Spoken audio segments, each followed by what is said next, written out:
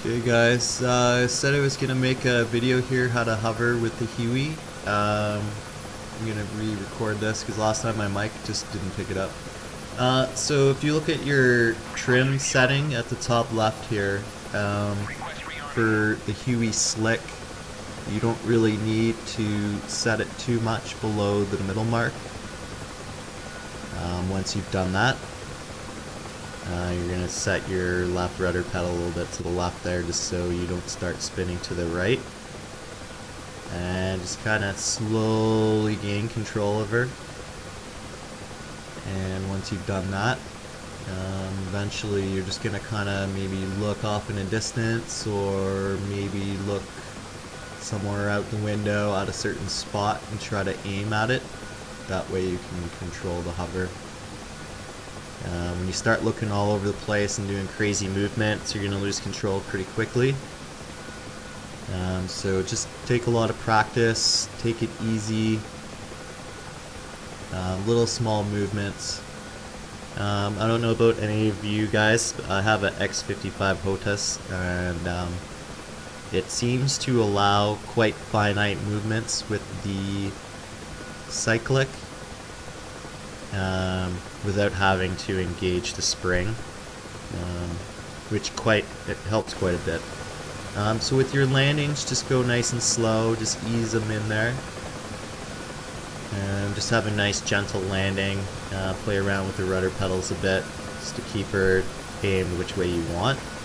Just take in mind, as you're raising and lowering the collective, the chopper will spin different directions. So keep that in mind. And like I said, keep practicing and keep an eye on that trim indicator. For this next one, I've picked a attack chopper.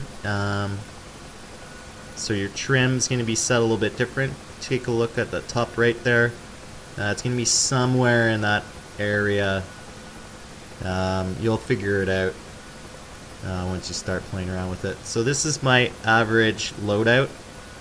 I care about 70% fuel, full flares, rockets, and minis, and it's worked for me. So anyway, once you get hovering, just take it easy, small little movements. You could have a slow moving hover, which helps, especially if you have other airplanes moving around the runway. You don't want to come in there and be with your tunnel vision on the landing and all of a sudden someone comes out of nowhere. But yeah, just take it easy, go slow. Bear with me, I'm using a free version of FRAPS. I had to clip a whole bunch of these together, so there's a bunch of scenes missing. But you get the gist of it, hopefully. So yeah, just small little movements, take it easy. It does help if you have like a throttle on all that. I guess you could figure it out with the keyboard too. Yeah, just go slow, little movements.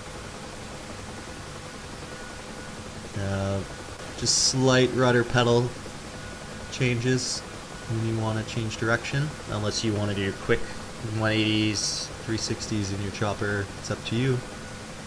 Whatever allows you to have fun. So yeah, just play around. It does take quite a bit to get used to the hovering. There's not much you can really say other than just practice, take your time. Small little movements.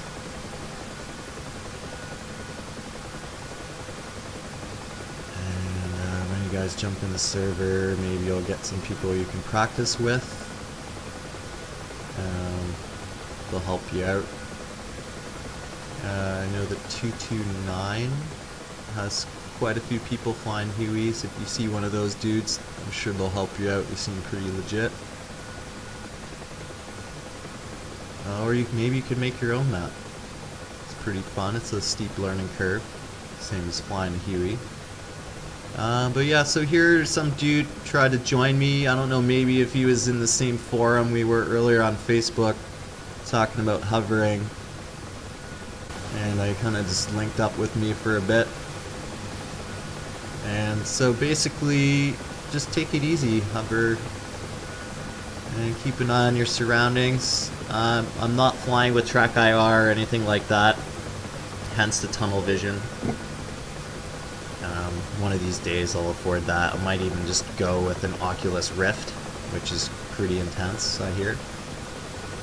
But yeah, just nice and gentle, just ease it in there. Don't fly it like you stole it. Things get easier over time.